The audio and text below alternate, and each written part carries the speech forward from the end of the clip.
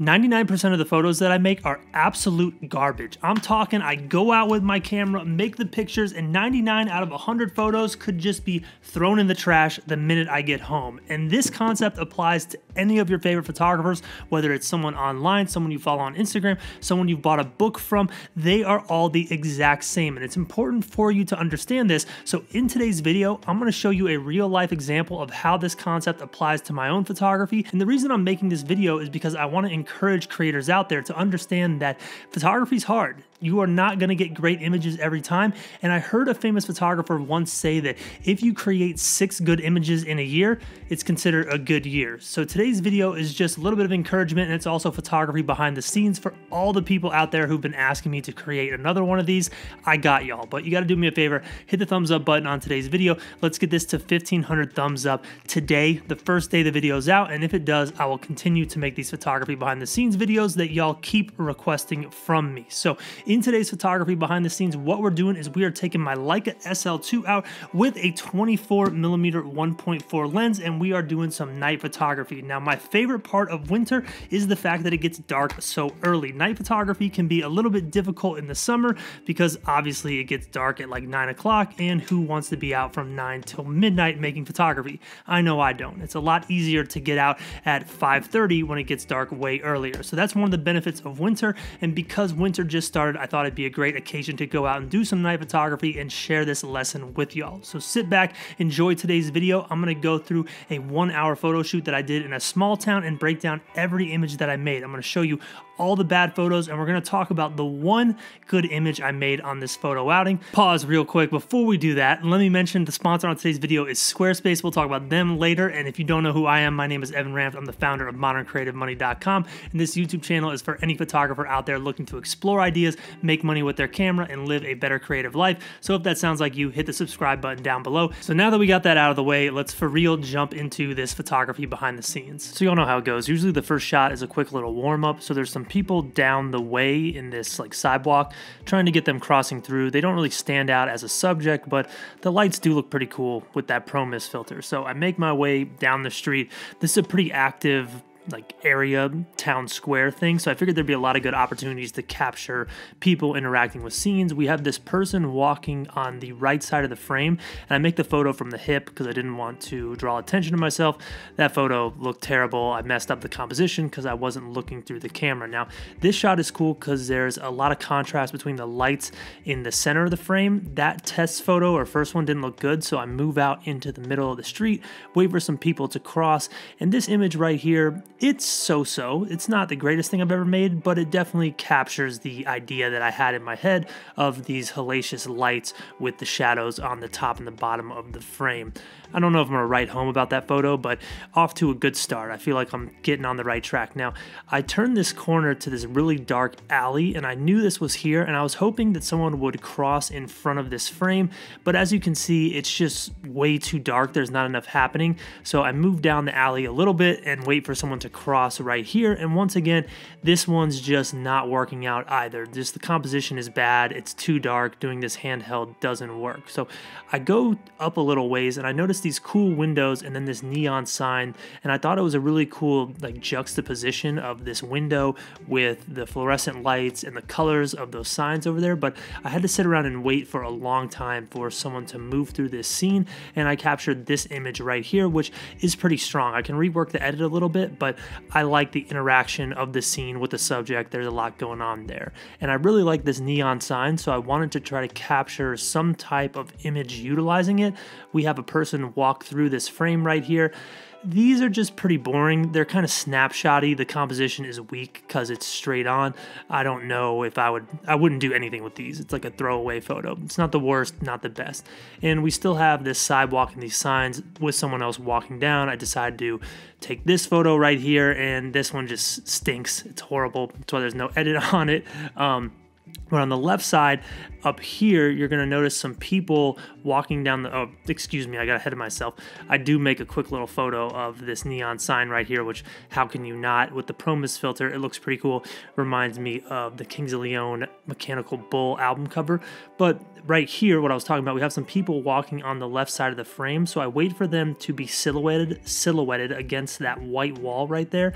And this shot's decent. It's a better composition, but it's not anything that I'm gonna write home about either. It's pretty weak in my opinion. Now, as I walk down this street, I see this person way up ahead with a cowboy hat on, and y'all know I'm a sucker for any type of street photography that incorporates a cowboy hat. The problem, this is not like New York or something. It's a very small town square, so I got to be strategic with how I get these photos. This shot is not good. The subject's actually blurry. I don't know if you can tell on the screen. So I wait around, try to rethink that composition, and I notice these people crossing through this street right here. This shot stinks, but I know I'm onto something with it, so you'll see I come back to it. Try one more photo of the cowboy hat. I try to do like a low aperture f1.4 shot with some bokeh in the background. This one's not doing it for me either.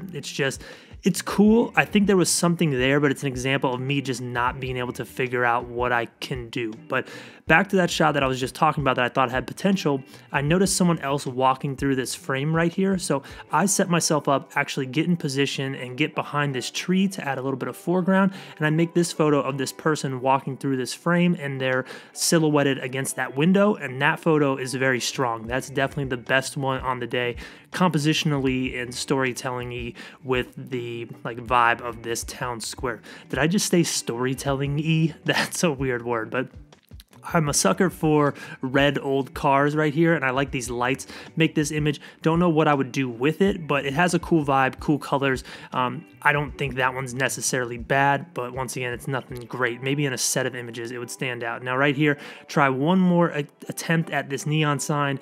Trash. This photo stinks. It's just a boring, basic, weak composition. So after that, I decided to leave this town square and move to this really cool bridge that I saw as I was driving into this location. Now, I wasn't really sure how to utilize this bridge, so I first make this image right here of the blue bridge with the orange lights behind it and the moon. I think this one's pretty cool and would pair really nicely with a portrait or some other photo from this location.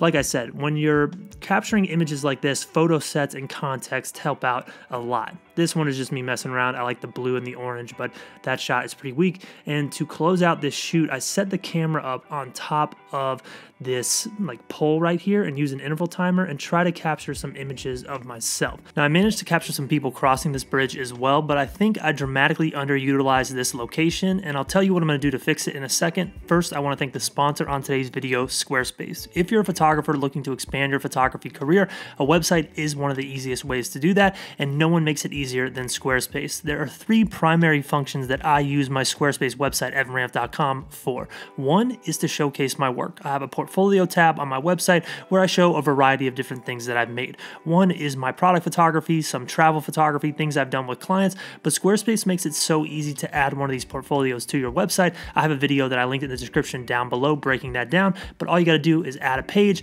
add a portfolio title to it, and then add a post with whatever it is you want to share. Squarespace also allows you to showcase a blog, which means you can share old work that maybe might be hard for people to find on social media and have it be prevalent on your website. And you can also share information. And lastly, Squarespace allows you to sell your photography work and get paid for the things that you create in the ways of photo books, merchandise, prints. It doesn't matter. Squarespace e-commerce tools allow you to drag and drop whatever it is you need into a template that's already built for you. And I have videos breaking that down on the site as well. You can go to squarespace.com/EvanRanft to start a free trial, follow along with one of those videos, and use code EvanRanft when you sign up to save 10%. That's squarespace.com/EvanRanft to start a free trial, follow one of those tutorials, and take advantage of everything Squarespace has to offer. And then when you're ready to sign up, use code EvanRanft to save 10%. So a few interesting things happened on this photo outing. One, as you can see, a lot of bad photos were made. Most of the photos on this day are ones that I'm going to be able to do absolutely nothing with. But I did get one photo that I'm really happy with. I mentioned it in the video. It's this one right here. Now, Now, if I want to take this edit to the next level, the next things that I would probably do is jump into Photoshop. I would do a color balance adjustment on this, and then I would go into an app like Retouch or use Photoshop to clean up the image and take off any blemishes. And now this is a photo that can make its way to my social media and potentially a book or a body of work or a photo set or something like this. But every other photo that I made today, it's just in the trash. I'm not going to actually throw those files out. I keep them stored on my computer, but basically they're useless. They're nothing that I'm going to use. Who knows, one day maybe I'll come back to one or two of them and use them for something, but mostly they're just photos that led me creatively to the one good image that I liked. And that's the lesson that I want to get across in today's video. Remember, when you go out to create photos, it's all about the process. You know, it's not about the destination, it's about the journey. Sometimes you might make an hour of bad photography to get the creative ideas going, to find that one photo that finally clicks and everything comes together and you have an image that you're happy with. And another great benefit to just getting out and creating and making all these bad photos is you can allow yourself to come up with ideas after the fact. When I went to this location and we found that really cool bridge with all those lights, I didn't really know what to do with this location on this particular night. I tried a few things, it didn't really work out, but now I have some ideas that I'm cultivating in my head that I can use next time I go out to this location to create something that is good. So the benefits of a day of photography like this, even though 99% of the photos were bad, is one, I did get something good, and two, I got the creative juices flowing for future shoots and future things that I can create, and that is what this is all about.